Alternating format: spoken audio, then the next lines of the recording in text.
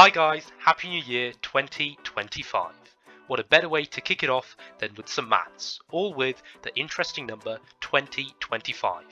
Let's go. First up, let's prime factorize 2025 to uncover a special power.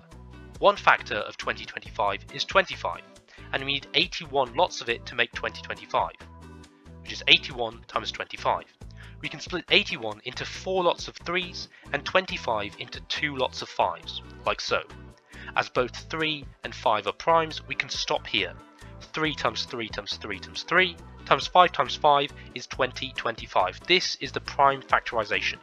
Bunching up our 4 3s and 2 5s, we can write 2025 concisely as 3 to the 4 multiplied by 5 to the 2. All of our powers, 4 and 2, are even. This is nice as you can pull out a factor of 2 from each of the powers and stick it on the outside as a square, like so.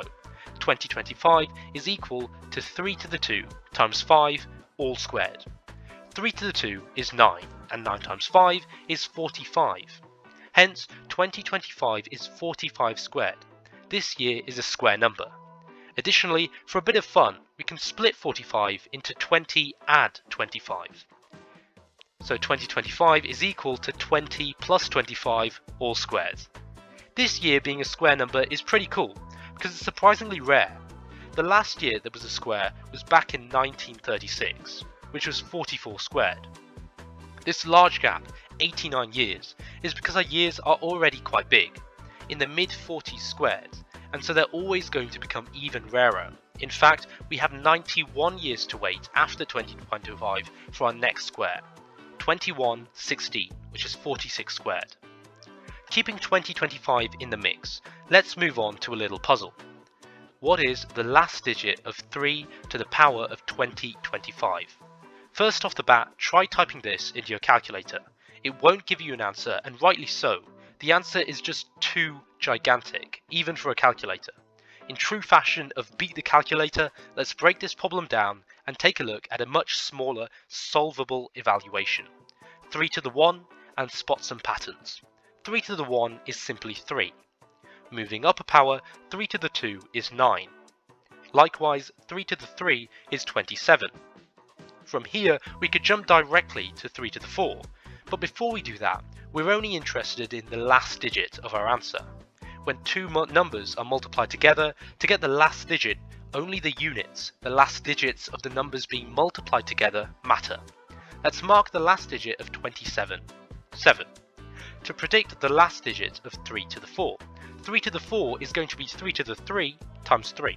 We've marked 3 to the 3 as ending in 7, so 7 times 3 is 21. Again, it's only the last digit we're interested in, 1, so 3 to the 4 should end in 1.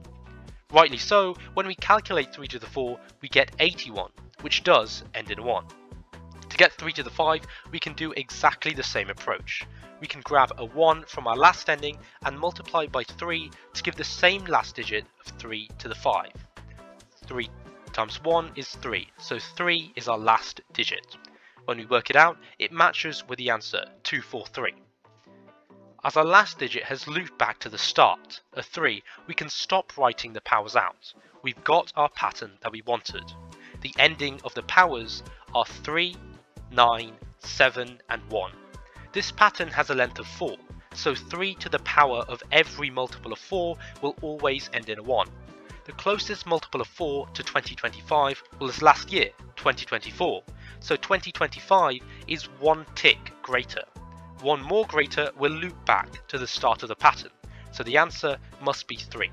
The last digit of 3 to the power of 2025 is 3. It's time for some classic mental arithmetic. It's only once in a while you can do this with the year and get an integer solution. Yet another reason why 2025 is truly amazing. Challenge: pause the video here and see how fast you can solve this. Press play for an animated solution in 3, 2, 1. 2025 divided by 2 plus 0 plus 2 plus 5 is 9 when we evaluate the denominator. Now we could go and calculate this pen and paper, but we can use our prime factorization before to write 3 times 3 as 9, and on the top we can use our prime factorization from before as well to get 4 lots of 3's multiplied by 2 lots of 5's. These 2 lots of 3's cancel out to give us 3 times 3 times 5 times 5. Like before again, we can bunch up our 3's and 5's to get 3 squared times 5 squared, and we can pull out this factor of 2 from both to get 3 times 5 all squared. Now we have something squared and then square rooted, so our squared and square roots will cancel out to just remain 3 times 5. Now 3 times 5 is 15. 15 is the answer, all in our heads. Here's a fun follow-up question, with 2025 involved of course. The answer's cool, intuitive and surprising simultaneously. The 1st of January 2025 is a Wednesday. How many Wednesdays are there in 2025? Have a go and put your answer in the comments. I hope you enjoyed this New Year's special and have a fantastic, logical and mathematical 2025. Thanks for watching, and let me know any topics and puzzles you would like to see this year on our channel.